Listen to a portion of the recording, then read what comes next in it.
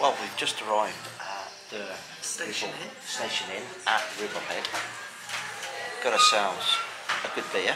Yeah. I've got myself a Ribblehead bitter, and you're on a I don't know. Summer water. Yeah. I went for a Whernside, but they ran out. So. Yeah, it's. I think it was about 70 miles for us to get here. It took about 2 hours, not rushing. Friday afternoon, bank holiday. Well, he was moaning all the way because Yeah, people weren't rushing. when you can catch people up in a motorhome and you're only doing 45 mile an hour, they need to get themselves a better licence, learn to drive. I was ready to. I wasn't saying that so that you then launched into it all over again. I was explaining to our viewers why I look so like laid back. All you do is sit there and admire the view. And after I get told to take pictures because I'm too busy, and I forgot to change the camera in the front-facing GoPro as well. But yeah, we're here, gonna have a beer. We're hoping to do 2/3 of the 3 peaks tomorrow. We're gonna do Ingleborough and Ghent. Yeah, because we've already done Whernside, haven't we? Yeah, and 24 mile it knackers your feet. Done been there, done that. Alright, so we'll catch you later.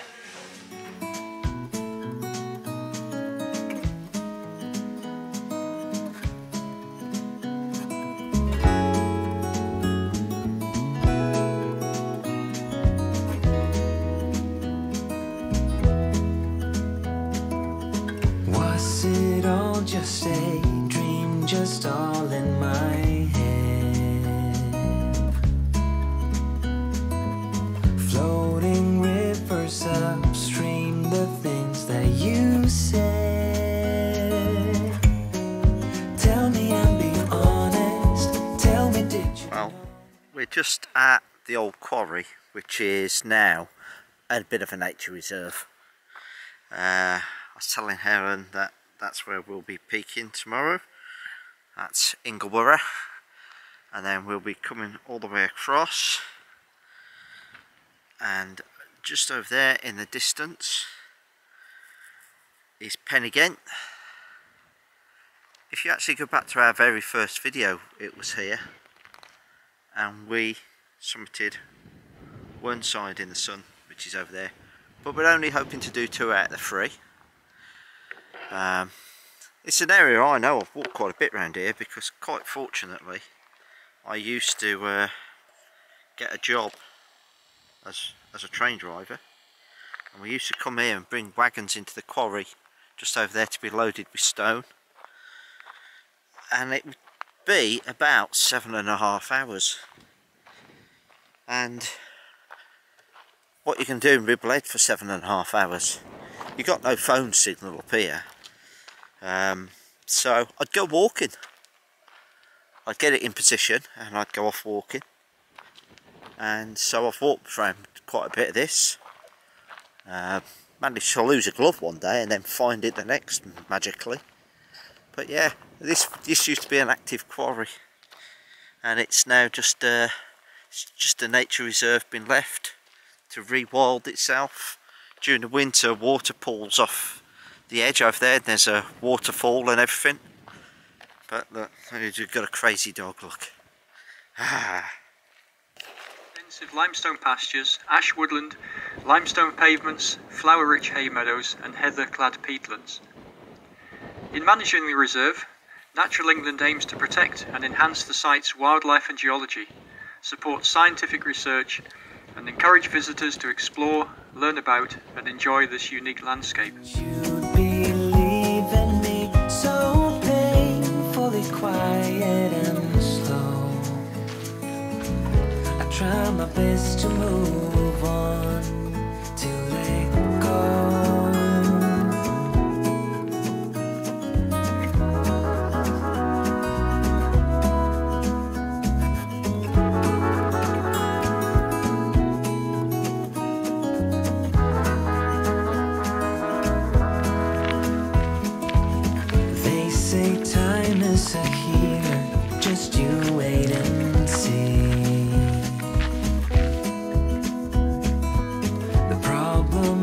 For me, I need a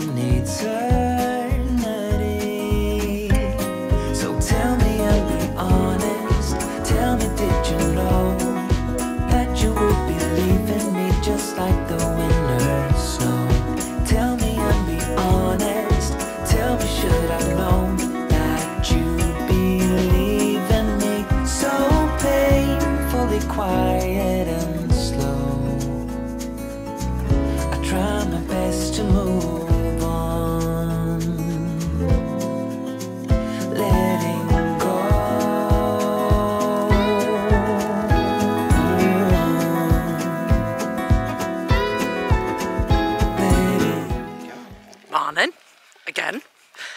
We've just arrived at Ingleborough. It's an absolutely gorgeous day.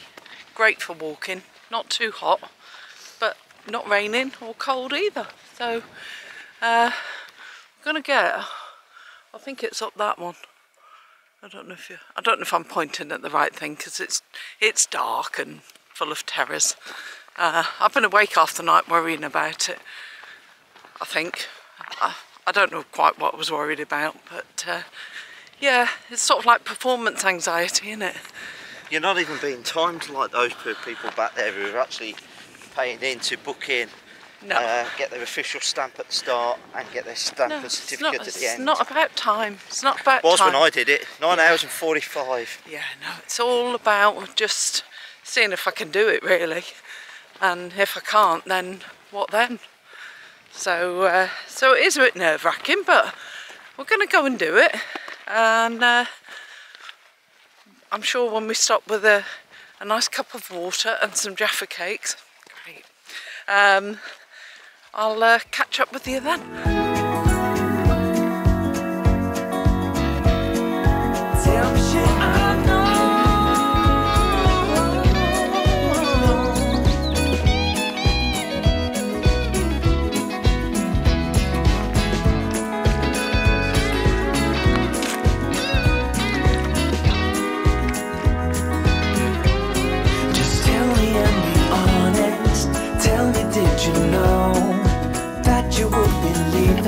Just like the winter snow. Tell me and be honest. Tell me, should I've known that you'd believe in me? So painfully quiet and slow.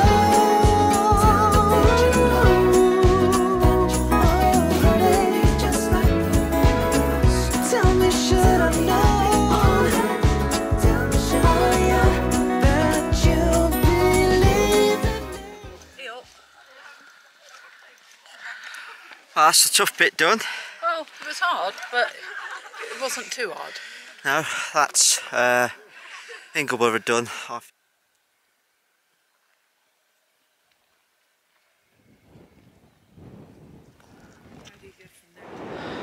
Well, we just summited at Ingleborough. Helen's just coming down the path behind us, and we are just on the diverging path. Sorry, the sun's behind me. To take us to Horton in Ribblesdale and then on to Ghent.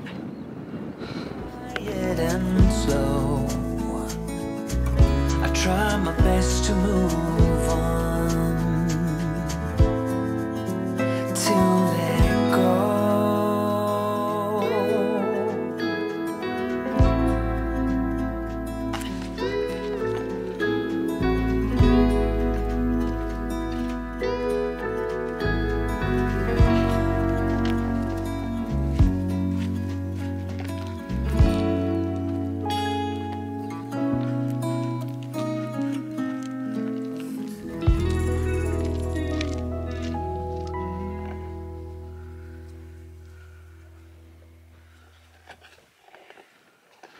Well, there you have it. We've done 3.5 miles from peak at Ingleborough. Whoa, we're trying to do this while walking down the slippy path, and the dog pulling me in what might have been a great idea. I haven't even got the screen flipped around yet, so I don't even know if I'm in shot. But yeah, only a mile to Horton, and then we'll have a look then to see what it is to get up to Ghent and back to Ribblehead. But it's been a nice walk so far. That's been lovely, really lovely. Yeah.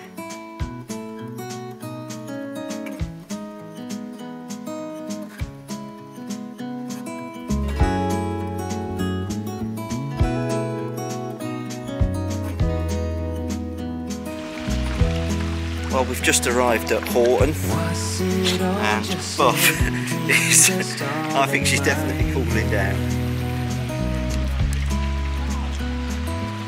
Floating rivers upstream, the things that you said. Tell me and be honest. Tell me, did you know?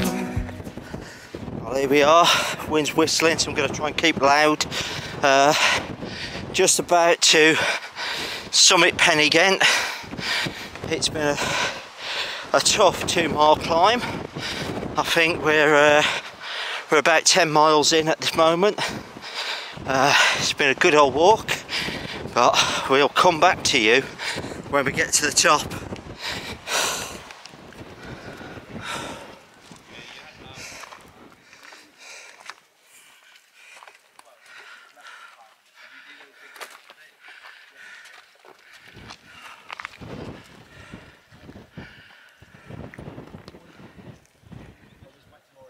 Right, we've just summited at Penny Ghent, and scores on the doors. Miss Ford. 11.8 miles. Yeah. At 2.1 miles an hour.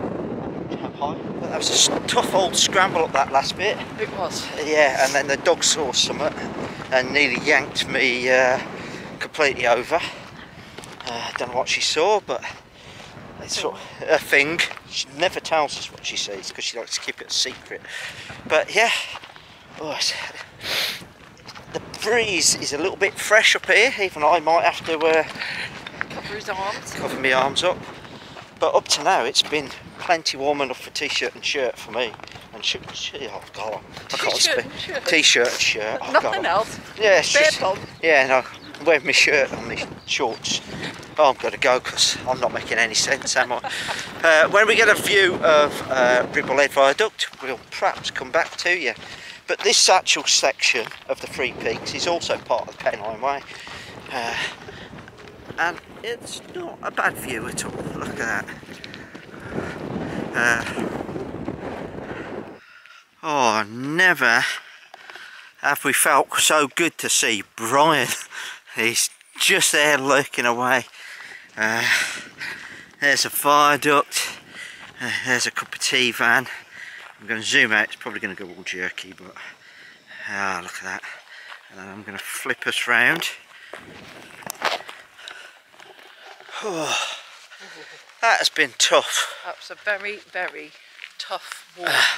All the stats will be out later, no doubt. Yeah, but it's going to be about 18.5 mile, I think.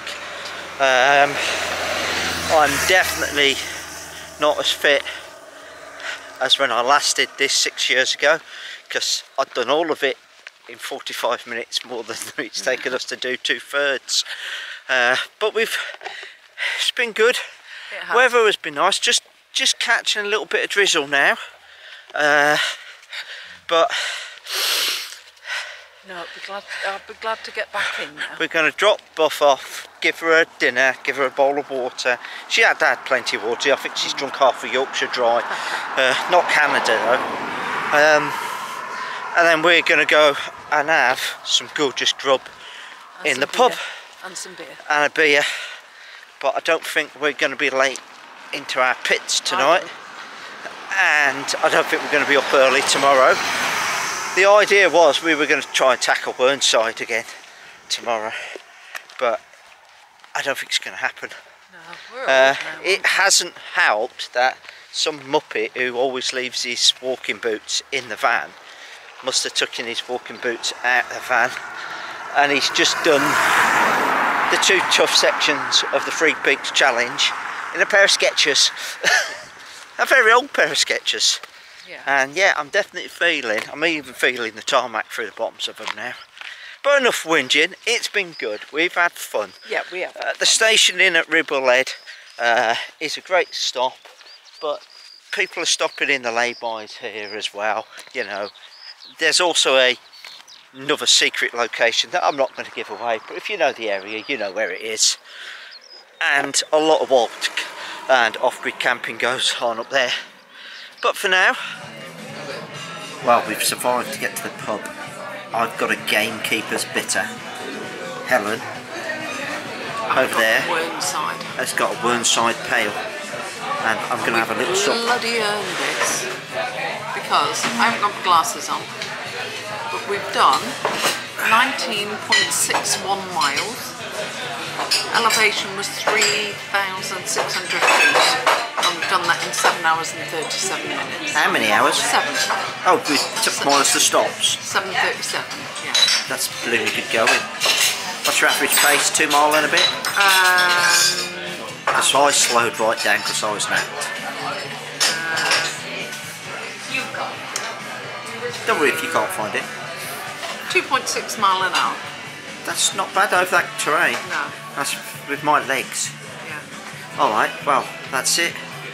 Cheers to you, my love. Well Cheers done. to you. Well done. Bon camino. One for you. Now I'm going to eat loads of stuff. Oh, we are. Sorry for the backlit. Just had a really lovely meal in the station inn at Ribblehead. To be fair, if they'd have fed us buttered toast with cheese on it, it would have been good, but it was better than that. But I had pork casserole in a giant Yorkshire pudding with Lost mashed Harris vegetables. I asked for extra gravy because I always ask for extra gravy, and they delivered it, not a problem. And the food was wonderful. It was lovely. We left old Buffy so she could have a rest. She's totally traumatised, obviously. After our dinner, a young group came in, 3 of them, who'd been out walking. We invited them to sit at our table. We've had a good chit chat about all things travel and putting the world to right and the weirdness of Brits abroad and everything. So we've had a really nice time. And it sort of distracts from how much your legs hurt. Yeah, but that's been helped by 1 good meal and 3 good beers. So if you ever want to stop and do some walking, I'll try and stay in picture, around the Ribblehead area, station in. Yeah, it's nice. You can get a Wi-Fi out into the car park, so you don't need to worry about that. You can't book in advance. No, you just It's turn up. First come, first come, first served. Yeah. 3 beers. 3 beers. 2 peaks. Yeah. Should be the 3 beers challenge, shouldn't it? But we'd probably pass that every day. But yeah, it's been good. We've always stopped off and away from the pub when we've been here before, you know, in the off-grid locations. But it's one of the first places we came to when we first got the van. Yeah. So it's been nice coming back to it. Yeah. And I feel a little bit frazzled. I think probably. Will I look a little bit frazzled? A little bit moisturiser won't go amiss. Yeah, lovely time. Don't know what we're going to do tomorrow. Sleep. We'll make it up as we go along. Sleep. And to coin a phrase from a wise man, we will see. Are you trying to say you're a wise man? Not really. Anyway, later everybody. Ta-ah. Wait, bye-bye. Oh, bye-bye.